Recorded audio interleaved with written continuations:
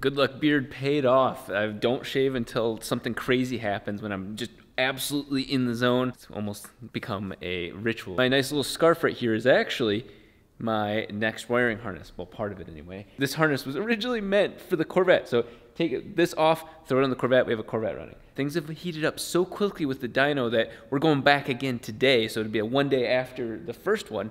We maxed out the fuel injectors. The primary injectors are all at about 80%, and it gets crazy from there because that was only at 6,500 RPM. Imagine, once you go even higher, it's just 100% very quickly. The rate of acceleration of this car is just unseen. I've never seen this before. It's just a harness with all 8 injectors for all the 2600s. These wires actually ground the injectors. The other wires are just power. That's why it's still hooked up on the truck and trailer. And then we're going right back at it at the dyno and making, I don't know what we're gonna make. My goal right now, realistically, is 25 PSI. I don't know what 25 PSI is on this car, but we'll find out together. This is how I'm gonna do the concentric twisting. Just an absolute mess of wires. There's metal down there. But this is how it's really done on this car. Once you put heat shrink on a wiring harness, magically everything looks perfect, even though really the hard part's done here. Making sure there's like one wire on the outside of every edge of this big, thicker power wire. And I purposely picked it to be slightly thicker so that way all the wires would evenly go across with a little bit of spacing. It's almost like playing with Barbies. Gently run your hands through this. This is very satisfying work to do, by the way. And then you just kind of work the rest of the kink out. I have to give the guys at HP Academy a major shout out for that because they have a video series on it. I didn't watch it, but I watched their preview for it and then started reading up on it. I did buy their tuning program, and while my wiring harness will still be mediocre, the tuning was not. This is the main stock of my temporary harness for my extra injectors. This was not meant to be. I was not normally going to do this, but Elliot's here. We're all in a good mood. The car is responding better than ever. This is the satisfying part. Look at that. You can actually feel it too. It just kind of spins in your hands. Zip tie. I went past the spot that I needed to go. I can always unravel it super easy. How flexible this core is. If you had it just like that, you can actually see it bind up. And I'm not even trying, I have nothing to prove. I'm not a wiring guy, but I'm not trying to sell you on anything. But you can see that they like fray and they have issues like this. This part, you see it doesn't even lose its shape. That is one of the coolest things I've ever been taught by the internet. We are back at it again. I'm gonna skip a lot of the steps that are obvious for most of you. If you guys miss loading the car up on the dyno, you can actually watch the previous video if it pulls at your heartstrings. I just want to save a lot of your time because, let's be honest, we all know why you guys are here. I know why I'm here. I got an all-wheel drive 4-rotor, but you guys want to hear it perform. I got all 8 injectors set up. We got the wastegate controls figured out. We got 16 PSI wastegate springs, so we could, in theory, go up to 30 PSI. We're gonna load it back up and give her the beans. Give her the beans, the whole enchilada.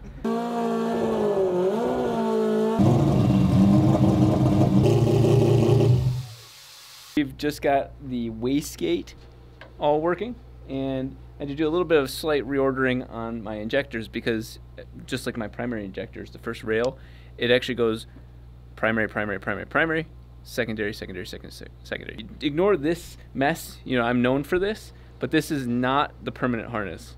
Right, guys? Not permanent harness? Yeah, Isaiah actually soldered for once. His soldering job was as good as my welding job. Actually, it was good as my soldering job, too. This is the moment where I'm supposed to be extremely nervous, and I'm not because it's factual. Maybe I'm a little nervous thinking about it right now because I was going to say that, hey, you know, I'm not really nervous, but you just get so caught up in the moment of, okay, let's make this strap down, let's make sure that this wire is working, let's make, you know, you get into that mindset, you forget that you're going for some serious power on an experimental car. So that part is actually pretty crazy, but here we go.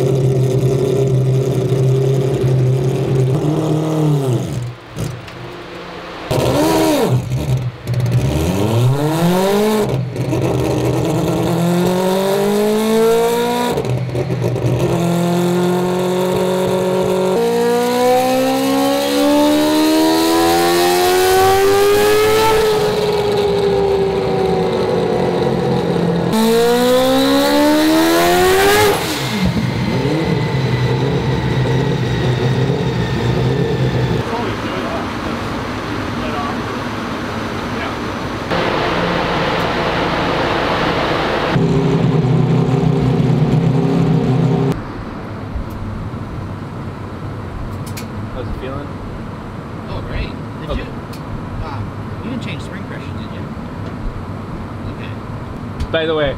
As I pulled off. Well, look, we're making even more power, and we're only at 50. Yeah, and you can see it's going to. Yeah. Oh, so you thought it was over boosted? Yeah. That is skyrocketing. Elliot let off because I swear I told him that we changed wastegate springs, but we were throwing a lot of information at him.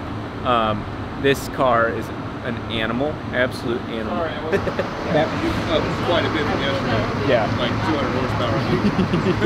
Yeah. Feed into the engine. All the little points you see, Yeah. however much smoothing you put on the graph right there, see how it's set at 10? Yeah. So it's just applying a smoothing factor between all those points. I see. Whereas the data on the other screen, if you go back to it, it's just showing.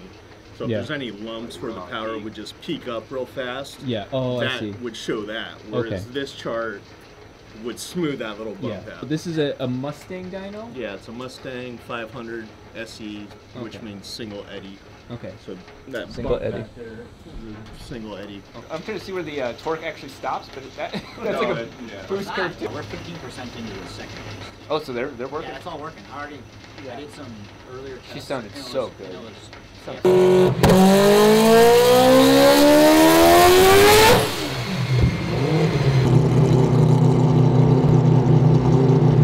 So I put about 2 gallons in.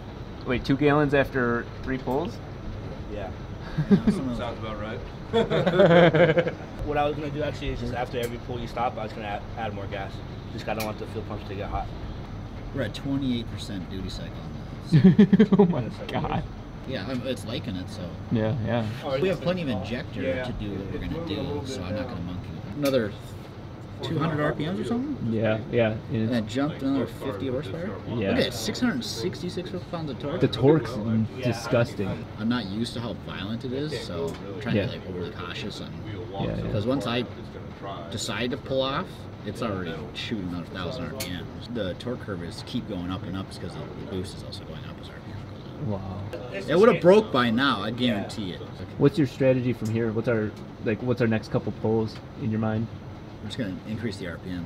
RPM. Yeah. I want to point out that is a 106 millimeter turbo. Let's remember that. That's the largest turbo until the 47 comes out. That is the largest turbo Garrett makes. This car is spooling well below that. We're getting positive boost in the 3000s. What we're gonna do next is just continue increasing it by 500 RPM each time, and then the boost goes up at 18 pounds of boost. Put it in perspective, we made what, 900, 950 or 920, somewhere there, at 35 pounds of boost on the 3-rotor.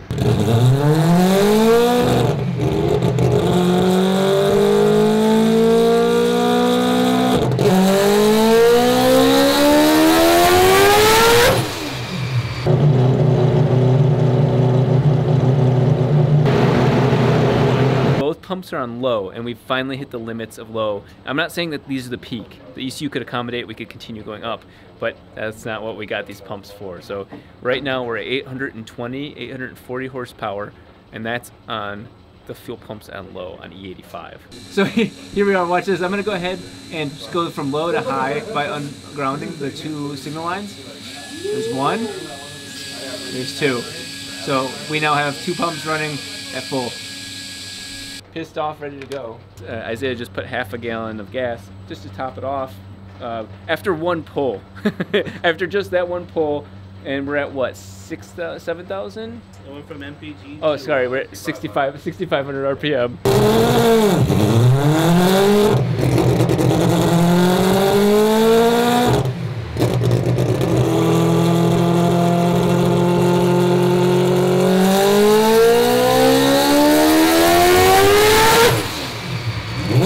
Upping the fuel pressure, added fuel.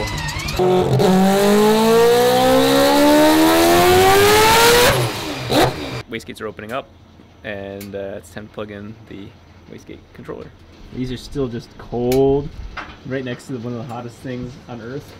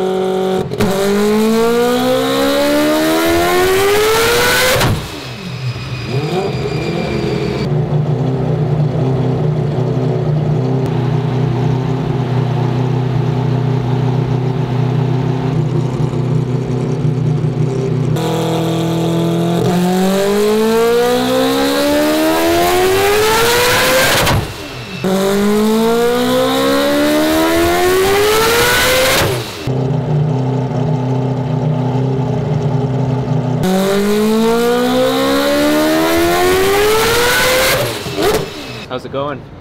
Is that like the fenders blowing off or something? So far, nothing. No, there's been some shit flying. Yeah, there's shit flying, yeah. Oh man, you're shaking the room up and you're dusting it out for me. Yeah, yeah. It's kind of happy here, and I kind of want to leave it here. I know we want the 1,000.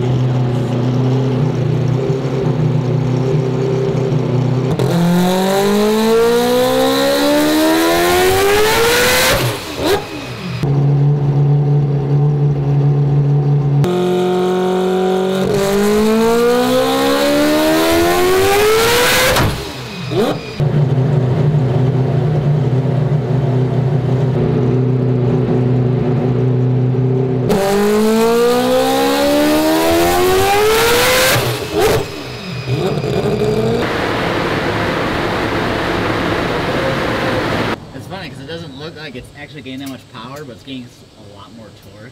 And I can tell. We're seeing. I can tell because it's like, yeah. 780 from all the torque or something. 980. That's what I didn't even look. I was too busy looking over here. Give me 20 more, we can go home. Yep. We were gonna make 500 horsepower. That was a set goal because you were even too like, hey, you're right. Let's not overshoot this. And wow.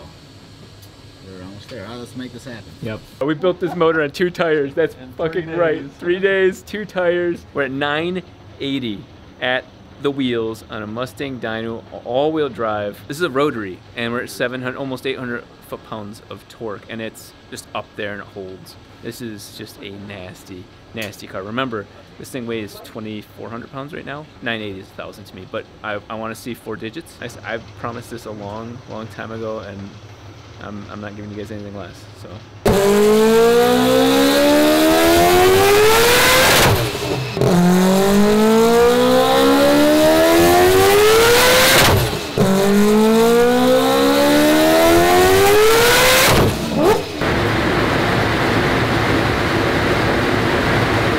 At least it's consistent. At 992, 995, I'm not letting it go any other way. It's right there. That moment is right there. The way we're doing this is proving to people, not only are we making it once, we've made it several times, really. You want to see how many dyno pulls we've done? Yeah. How many dyno pulls have we done?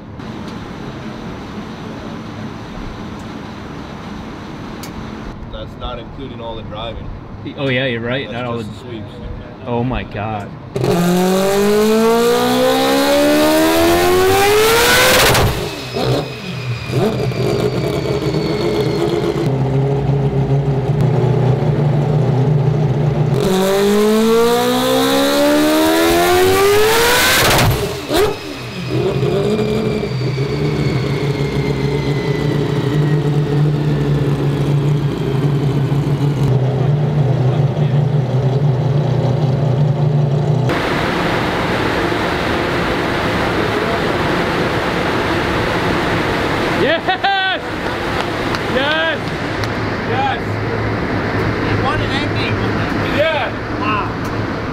We fucking did it. We did it. We did it.